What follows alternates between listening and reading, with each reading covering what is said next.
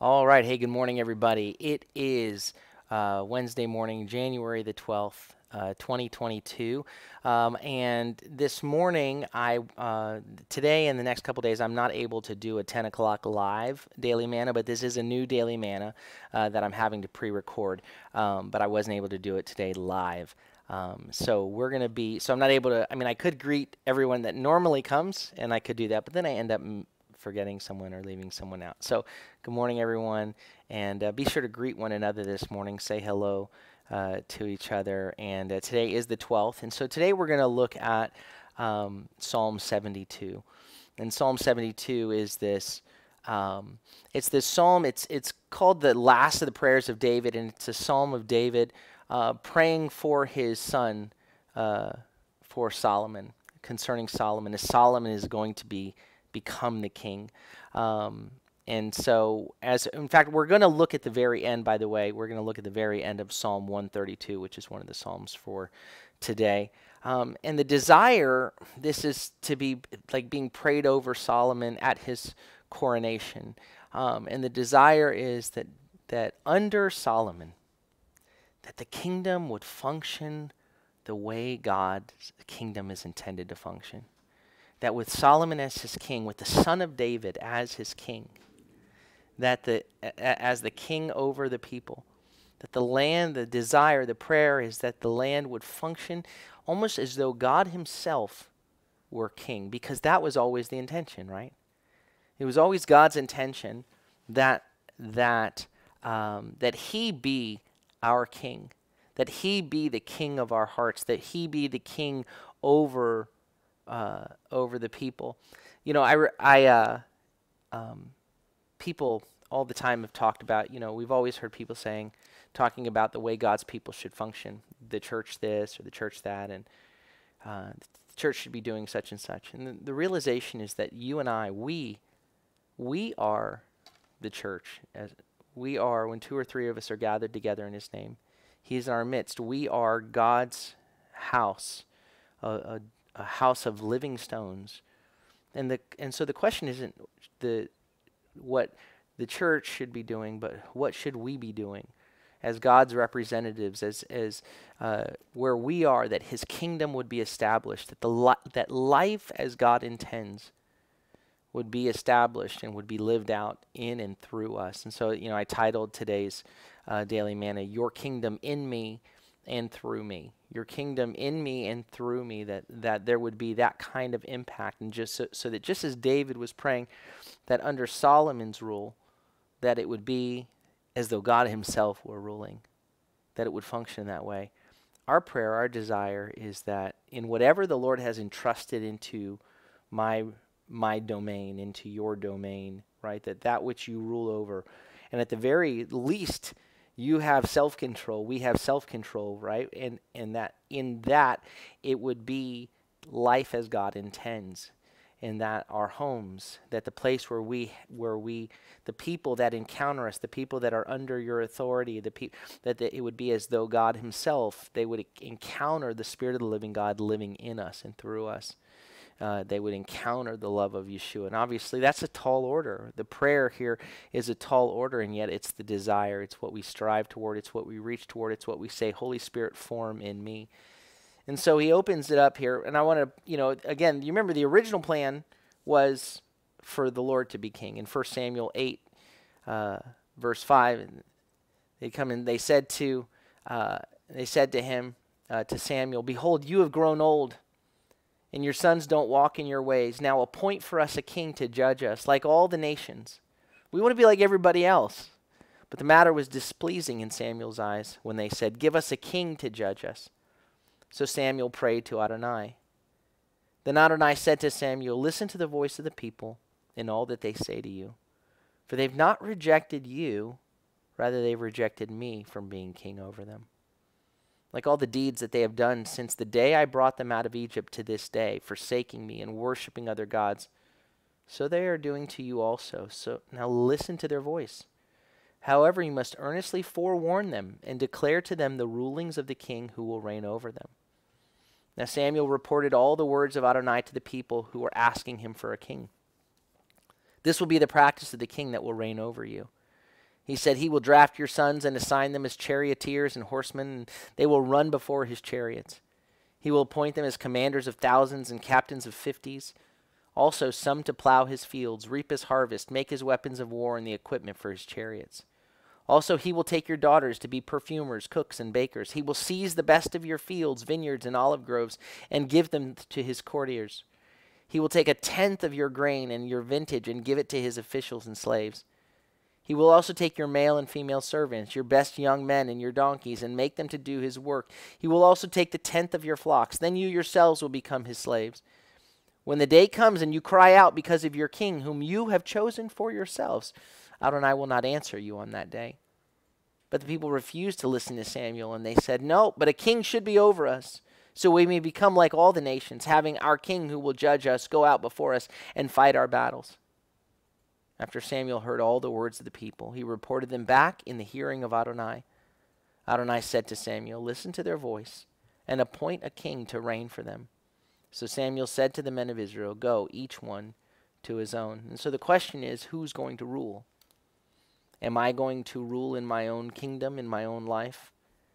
Am I going to give rule do what I want when I want, like all those around me, or do I submit to the Lord as king? Am I choosing my own rulership, choosing another king over my kingdom, over this kingdom, or do I submit it to the Lord? And so now David is praying for a reestablishment of God's ways, of God's kingdom, and he's praying this over his son, and he says, give the king your judgments, O God, and your righteousness to the king's son.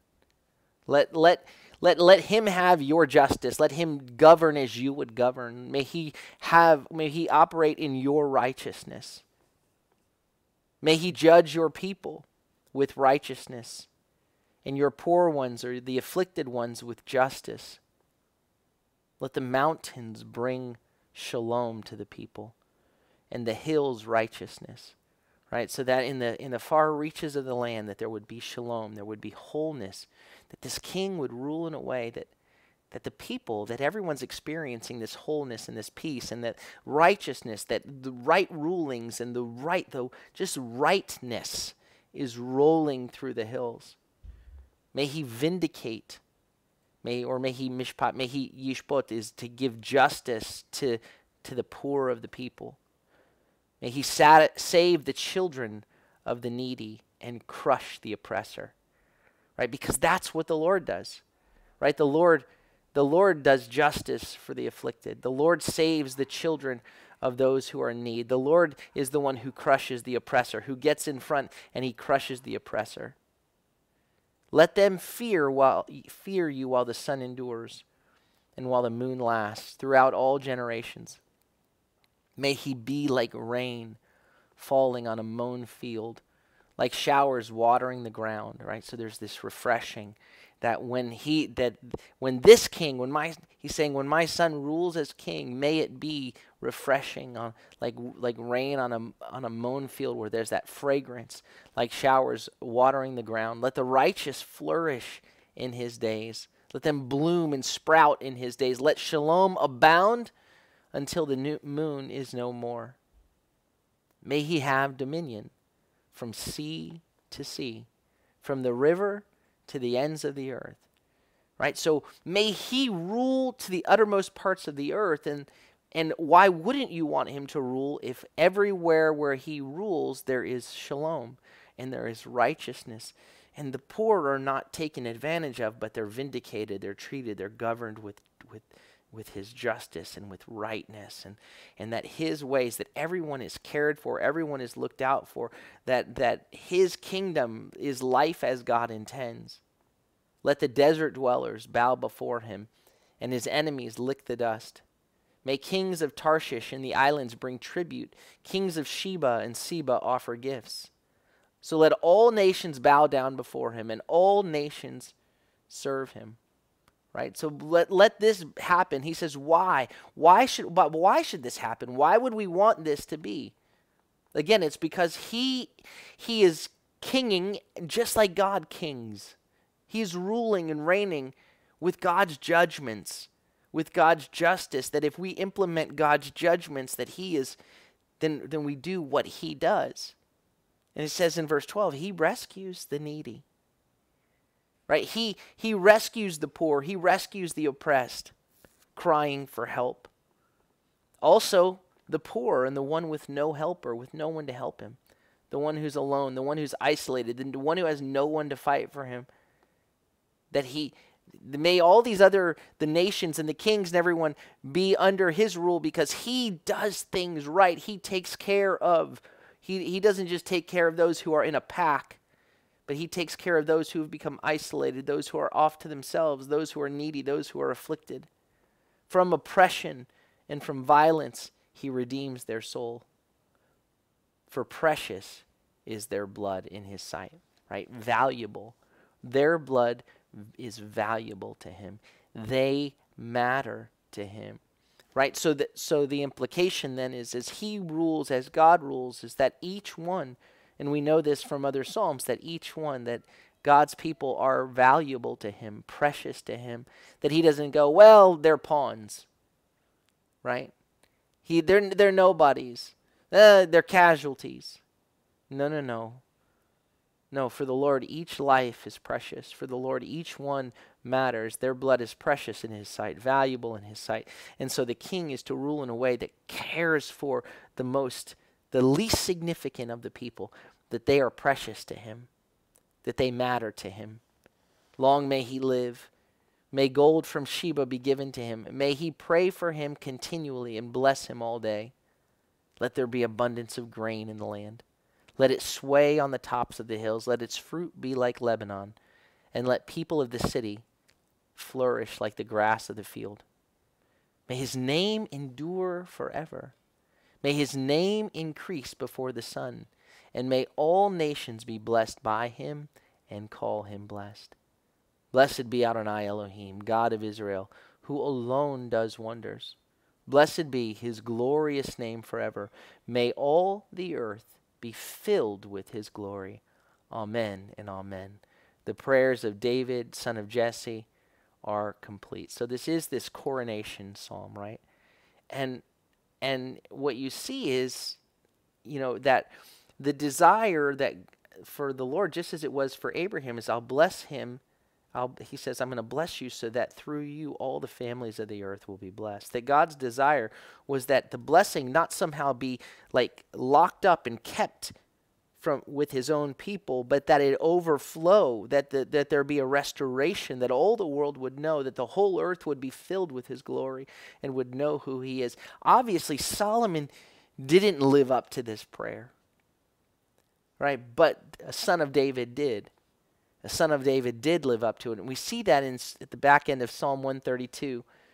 Psalm 132:11. It says, Adonai has sworn to David, a true promise he will not revoke. From the fruit of your body I will set one upon your throne. If your children keep my covenant and my law that I will teach them, then their sons will sit on your throne forever. For the Lord Adonai has chosen Zion. He has desired it for his dwelling. This is my resting place forever. Here I dwell, for I have desired it. I will abundantly bless her food. I will satisfy her needy ones with bread. I will clothe her Kohanim, her priests, with salvation, with Yeshua, and her godly ones, her chesed ones, those of covenant loyalty and love, will sing aloud for joy. There will I make a horn spring up for David. I will set up a lamp for my anointed, for my Mashiach. His enemies I will clothe with shame, but upon himself his crown will shine. That indeed he was pointing to a son of David that would sit on the throne forever. That Yeshua is son of David, the King Messiah, who has come to establish his kingdom in our hearts, who has come to make us new, who has come to transform us to be what God intended us to be, and that in us and through us, God's kingdom would be established. Not a kingdom that goes and conquers and crushes like the kings of this world, right? They were asking for a king like the kings of this world. And that's not what God wanted for his people. God had come to overthrow the kingdoms of this world to reestablish his kingdom to life as God intends. Not an overthrowing so that there can just be crushing and violence, but that so there could be his shalom and his peace and his righteousness and his joy. So when we rule as he rules, then we follow his way. If anyone would come after me, he must deny himself, take up his cross and follow me. Yeshua says, when you see me, you've seen the Father. And when we see him, he's down washing the disciples' feet. He's saying a servant is no greater than his master. So now do what I have done for you. Follow me. Follow me as my students. And that's what we're supposed to walk in his ways. And so that his kingdom would be established in us, that his ways would be the ruling rules, laws. The law of love would be the law that rules our hearts. This is my desire, to honor you, Lord, with all my heart. I worship you. All I have within me, I give you praise. All that I adore is in you. Lord, I give you my heart. I give you my soul. I live for you alone. Every breath that I take, every moment I'm awake.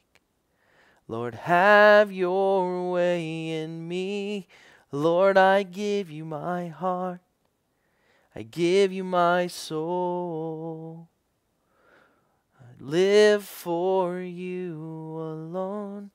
Every breath that I take, every moment I'm awake. Lord, have your way in me. There was a song we used to sing when I was a kid called Jesus Be the Lord of All, or Yeshua Be the Lord of All. We said Jesus Be the Lord of all. Jesus be the Lord of all. Yeshua be the Lord of all. Yeshua be the Lord of all the kingdoms of my heart. Jesus be the Lord of all.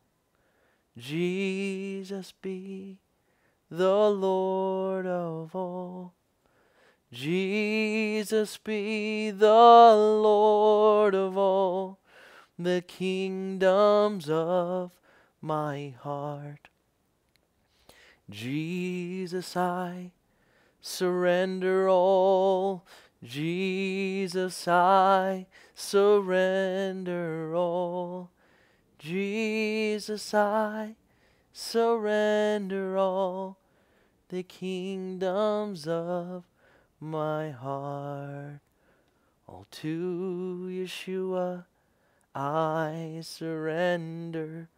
All to him I freely give. I will ever love and trust him, in his presence daily live. I surrender all. I surrender all.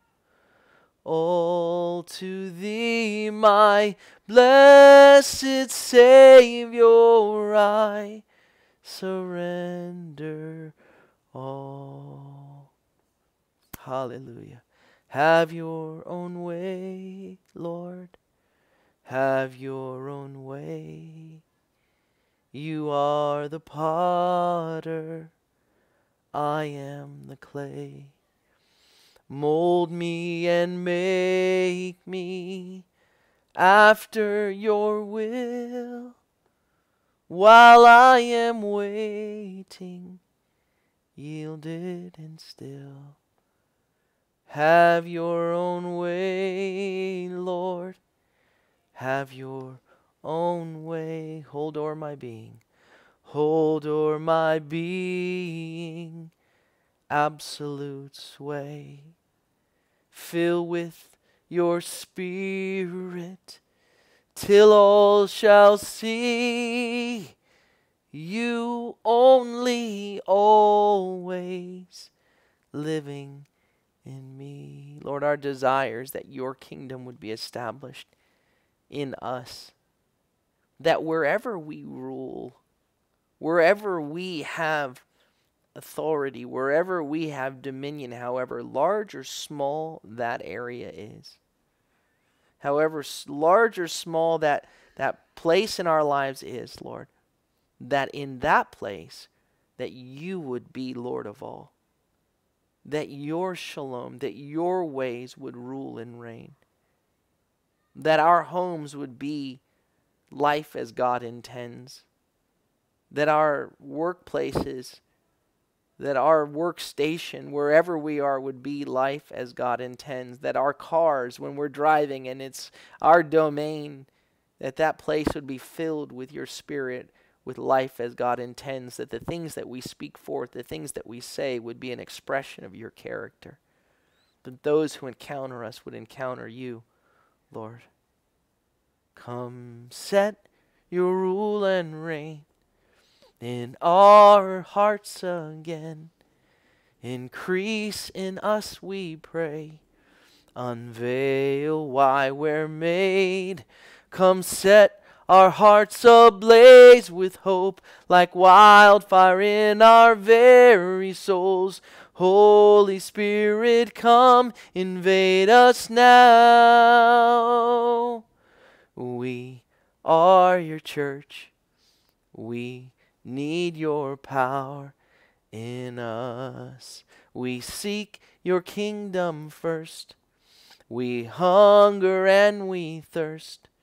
Refuse to waste our lives, for you're our joy and prize.